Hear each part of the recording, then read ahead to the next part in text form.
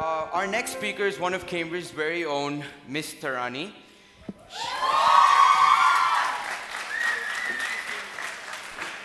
She is one of our school's most beloved teachers, and if you ask any of her bio students, they will tell you they take the subject just because of her. You can find her talking about almost anything from gene technology to neuroplasticity. But right now, she's here to question the extent to which our experiences affect our perception and our intelligence. Ms. Tharani. It is amazing how my previous two speakers spoke about believing in themselves. What I'm going to speak today will just reiterate your necessity to believe in yourself. I would like to start this talk by posing two questions. How many of you seated here can link your disinterest to a subject to a personal bad experience? I can see several hands. And do you believe that bad experiences can limit your learning? I get an affirmative to this. I have been pondering over these two questions on and off for some 30 years. Why 30 years? And why specifically these two questions?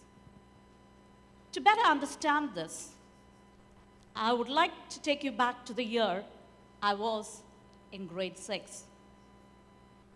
I had this new math teacher who suddenly out of the blues decided that she was going to train our young minds to think fast. And her strategy for this was testing in mental math, and that too, mental algebra.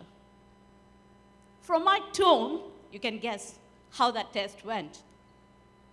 I flunked. I was a student who always topped her class, topped my class, rather. And to me, failing was a big thing. But I did not allow it to get me down, because that's typically me. I would sulk for a few days, then get up, dust myself, and say, hey, enough of self-pity, march forward. But in this particular instance, I found myself not only being down, and several years down the lane, I realized, to a certain extent, I had allowed her to get me down. What exactly happened? I distinctly recall her harsh words to me. She said, it still rings in my ears, I do not know what the fuss is all about, you being the most promising student of your class, when to me, you're just plain dumb because you couldn't do mental math. Is it any wonder, years later, that my favorite subject is still not math? What have I done? I had allowed her disbelief in me to translate into an effect in my life. In other words, I had allowed her to define and limit my intelligence. Did I have a reason for allowing her to limit my intelligence? Back then, I thought I did. I belonged to that generation that thought we were made this way. I thought I had a genetic predisposition, big word, to being dumb in math, or not being able to do very well in math.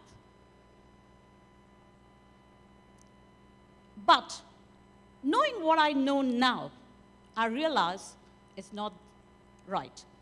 I might have a genetic predisposition, but I'm not fated to stay that way. And why?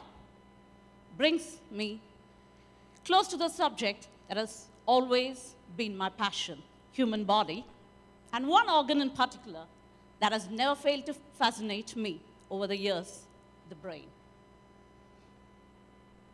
the brain is a remarkable organ. In the past 15 years, we've come to know more about the brain than we have done in all of previous history. And much of it can be attributed to the latest advancements in technology, such as MRI scans. And what we have done is made astounding discoveries, and one of them is what I'm going to talk about, that your brain is constantly changing. Your brain is changing in response to what? Response to the input that you give it. Response to your emotions, your learning experiences. Can I have a glass of water? My mouth is going dry.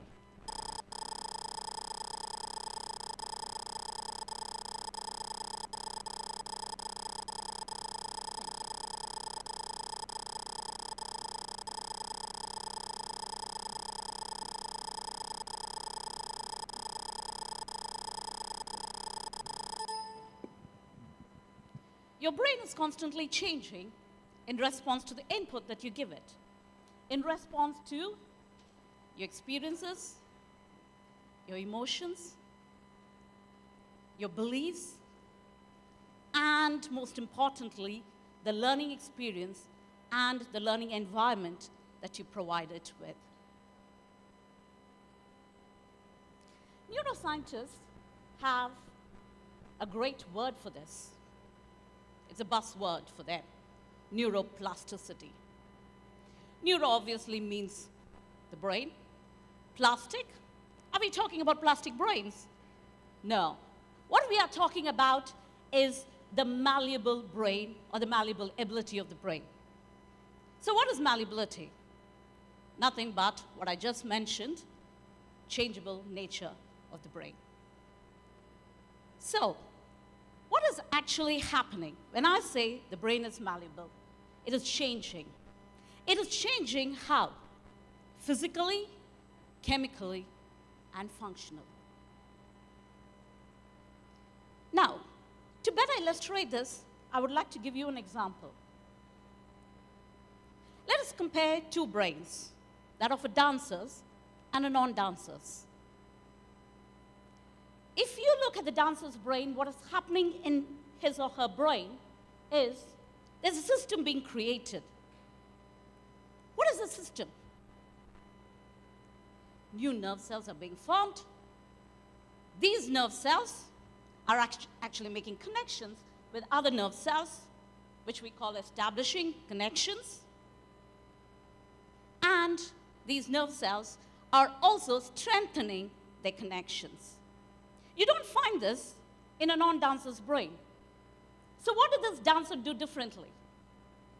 What he did was, when he'd had a desire to do or acquire an ability, he went forward with focus, with determination, concentration, hard work, and constant practice. He created that system. So, what does it say about for us? What we need to do is the same thing. Provide our nerve cells with a stimulating environment. Provide our brain with a stimulating environment. How do we go about doing this? Provide it with the right learning experience. When you strengthen these connections for these nerve cells, what you have is long-term memory. When these connections are not strengthened, what you have is short-term memory, which you're going to lose along the way. So, what is memory? Brings me to, what is memory then? Memory is nothing but your ability to retain and store information. So what is intelligence?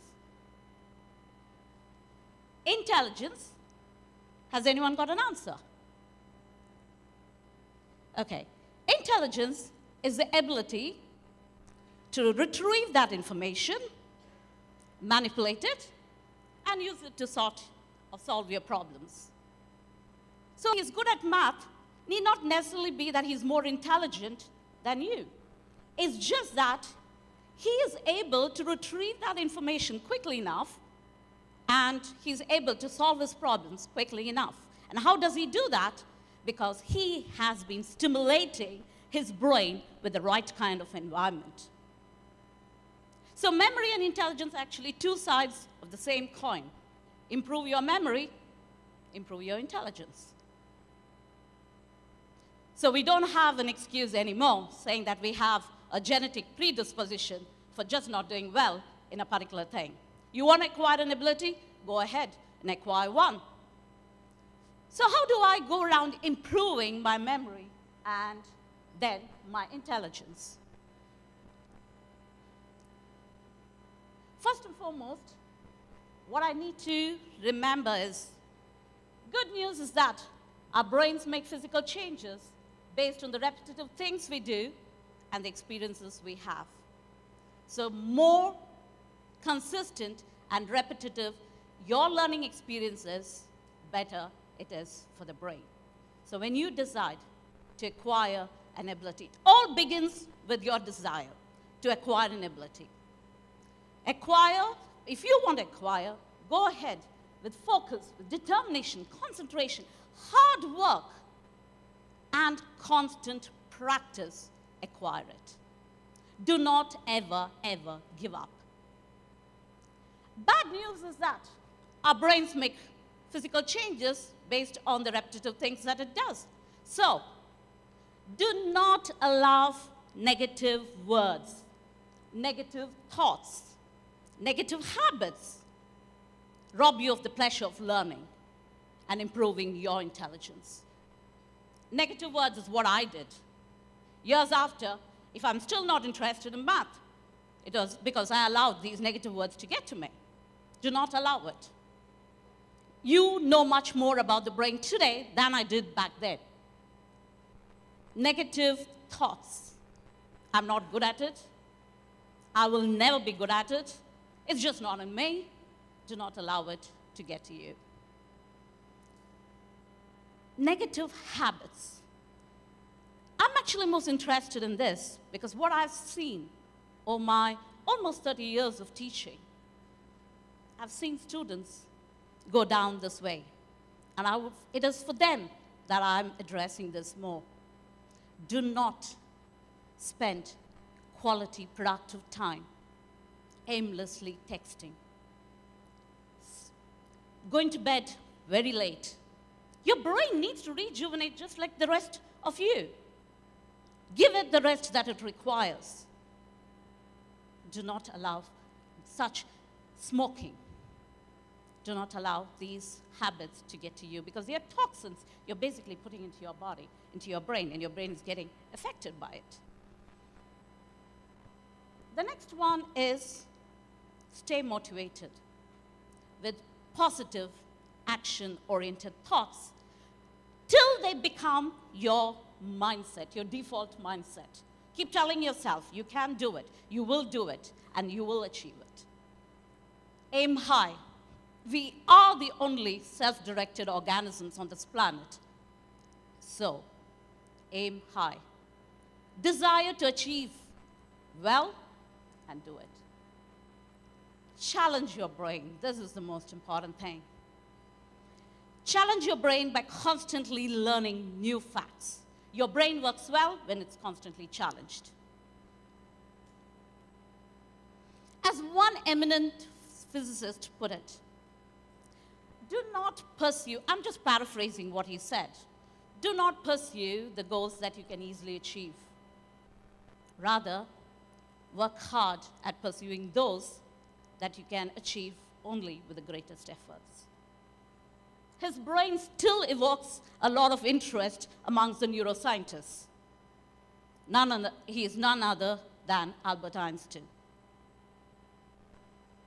Having established this, that your brain and your intelligence is not hardwired at any age, it is up to you and me to just sit up and take responsibility for our brains. It is in you and in me to allow this morphing ability or the changing ability of the brain to work for us. Stop giving excuses. We don't have excuses anymore. To conclude, I would say we are the architect of our own brains, so sculpt well. Thank you.